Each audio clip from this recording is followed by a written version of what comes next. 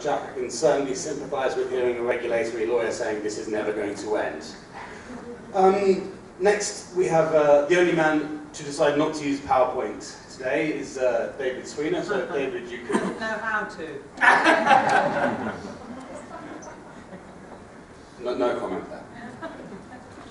But she's seen me try before, so she has evidence.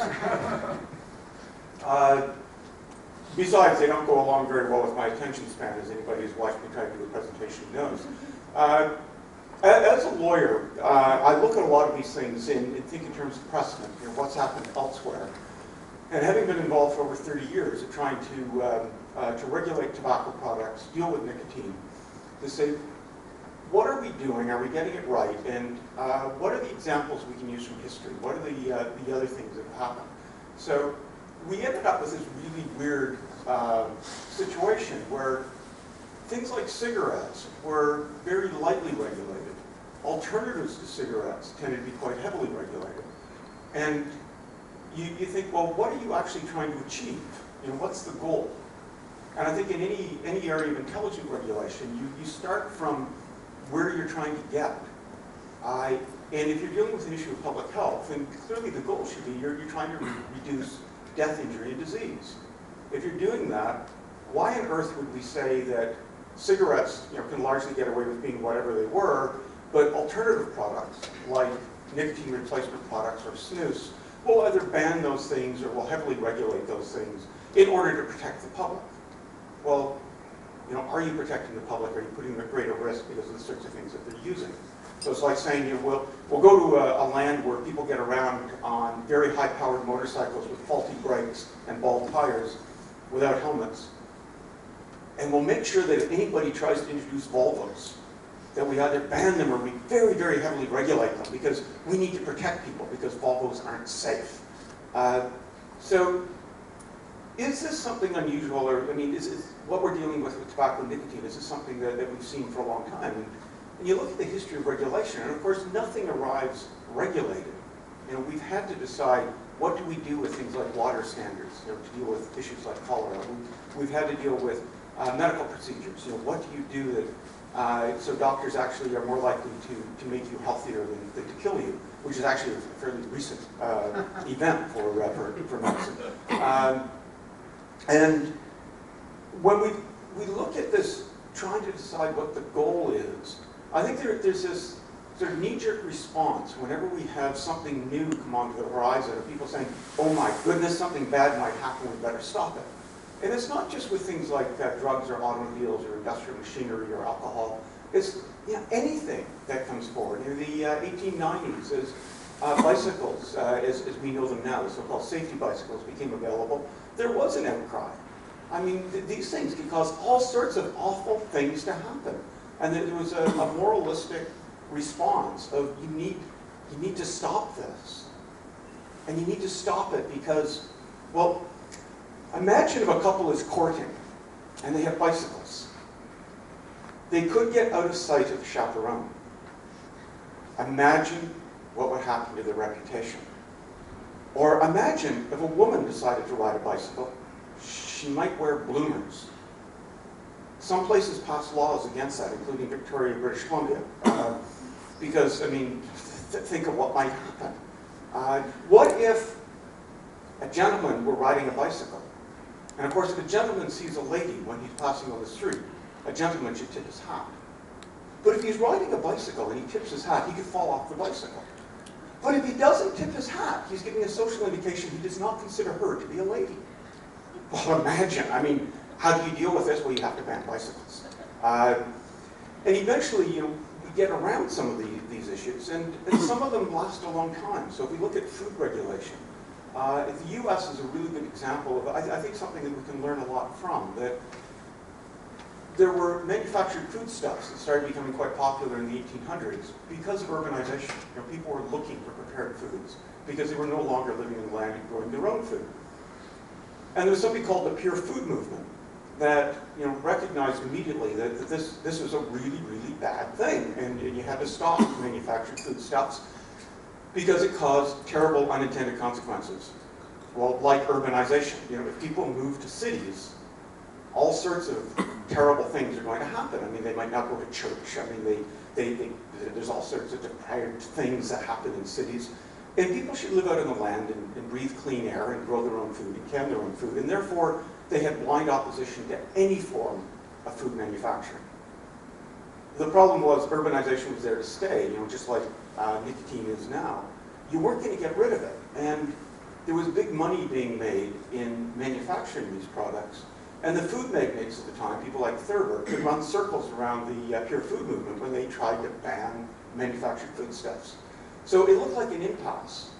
Lots of moral outrage, but really wasn't getting very far. But then as people started paying attention to some of the science, to say, some of the things they're doing to food, like adding lead and mercury to candies, it's a really bad idea. Some of the other things that they're doing, it's probably producing pretty healthy food. It's probably a good idea. It'll improve the nutrition of people living in these cities and everywhere else. And as that science developed, and some of the companies started saying, rather than just making money selling crap food, that gives people botulism, etc., maybe we could make more money making food in sanitary facilities. And hence they got, some of the manufacturers had an interest that started to coincide with those who were saying, we can make healthier food. And so people like Thurber went from saying, I will oppose anything these people do, to saying, this germ theory stuff actually seems to make some sense, and I think I can make some money off it. I need to work with these people. And that started to cause the revolution that allowed the Pure Food and Drugs Act of 1906 to happen. Because people would come together and say, let's base this on science. What sort of standards do we need in order to do something reasonable? And we've seen similar things happen with the regulation of medicines, automobiles. In my country of Canada, we've reduced the death rate in automobile accidents, or for automobile use, by over 80% since the time I was a teenager. Any of us who grew up in rural areas in North America can pull out our high school yearbooks and point to the people who died in car accidents, because there were lots of them. I don't think I had a year in high school where I didn't lose at least one friend in a car accident. And it's really rare now. But what did we do? Well, we moved over a period of time to introduce ever safer features into cars in our road design. We made a difference. We did the same thing in industrial machinery. Late 1800s, 1 out of 5 workers in North America was injured or killed each year on the job. That's relatively rare now. We did something in terms of the regulation of things like industrial machinery, workplace standards, over a period of time that made a real difference. With alcohol, we got rid of things like Jamaican Jake that paralyzed people because of neurotoxin. Made a difference. But in doing any of these things, and I think you'll see a consistency with the views you're hearing this morning, that nothing was done really, really quickly. I mean, it was done over a period of time because the science, the technology had to develop, our knowledge had to develop. But what do you do with these things? So it's one thing to say that the Southwark and Vauxhall Water Company, by taking its water below the sewer outlets in the City of London, had a far more dangerous product than the Lambeth Water Company that was taking the water from upstream. But it takes time you get to the point of saying, and what other standards are we going to use? What else are we going to do? How do we go further? I mean, how do you go from having lap belts to 3-point seat belts to airbags, crumple zones, collapsing steering columns, etc.? Why is it when I was about 18, one of my very healthy, very athletic friends, 18, driving home to his farm, missed a bend in the road, went into the ditch, and he died. And 5 years ago, my mother, at the age of 86, going faster because she did, missed a bend in a road, and didn't just go into the ditch. She took out 5 guardrails and hit a utility pole before going into the ditch. And she got out and went to dinner because she wasn't bruised, bumped, scraped, because of the safety features of putting the automobiles. That took years, but we got there. And what a difference, because of the sorts of regulations that we were able to bring forward very pragmatically. In some cases, we actually achieve a lot by not putting a lot of regulations in place. And a really good example is dealing with stomach cancer, which was the leading cause of cancer death in North America as recently as the 1940s, and is really rare now. And that's largely because of refrigeration. Refrigeration came out, and we didn't panic and say, oh my gosh, think of all the things that could go wrong. And there were lots of things that could go wrong. I mean, they had Freon that was hurting the ozone layer. They had doors that would not open from the inside. Children would get into refrigerators and they would die when they were playing hide and seek. They were not properly grounded, and you get electric shock, you'd be electrocuted by refrigerators. We've changed those features over time, but we didn't get in the way of the progress that was being made. And the FDA law in 1938, just like the 1906 Pure Food and Drug Law and U.S. Department of Agricultural Standards on meatpacking, changed the world, but not by saying, here are these really high standards you have to meet now or you're banned. It was a matter of saying, here are the things that we think you can do, and you don't have to. But if you do, you get to say that you have. You get to say you're FDA approved, or that your meat is USDA inspected. And what happened is that that gave a huge marketing advantage to the companies who were able to meet those standards, and gave them the ability to sell far more product, be far more successful. So it wasn't that we banned Dr. Graham's pink pills for pale people. What we did is we said, if you can do something that's actually science-based, you can tell people it's FDA approved. And Dr. Graham's pink pills for pale people couldn't compete with things that were saying, we actually do what we say we do, as Jack was talking about. And it's backed up by a reputable agency that says, yes, we do. I mean, so what sort of things are you going to get if your kid's feeling ill? Well, you're going to get something that is scientifically validated as doing what it is you're trying to accomplish. And within 12 years, 90% of all the pharmaceutical products being sold in the United States were products that did not exist before that law came into place. And I think that's another really important lesson that, you know, as a Canadian, we talk about going to where the puck's going to be rather than where it is. In regulation, you're dealing with dynamic marketplaces. Things change. New products come out. New ideas. You know, nobody could have known where we would be going with mobile phone technology. I mean, it took off in ways that consumers, entrepreneurs really had an impact on. And it's the sort of stuff George Soros talks about with reflexivity, that anything that's going on in a marketplace is very dynamic.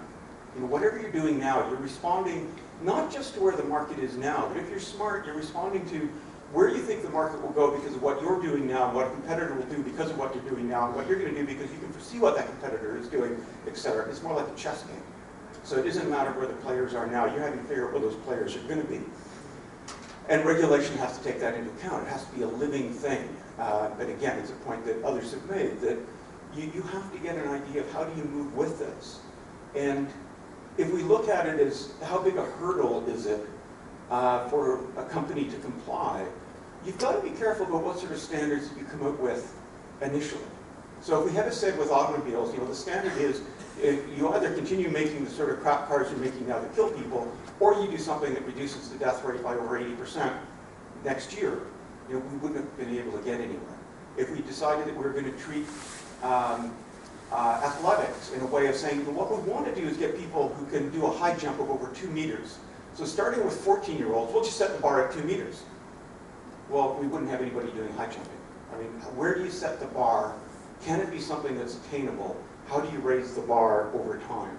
If you do that, and so you have something that's optional for products that are already on the market to try to encourage people to move to new standards, but don't force it because that can stymie the market.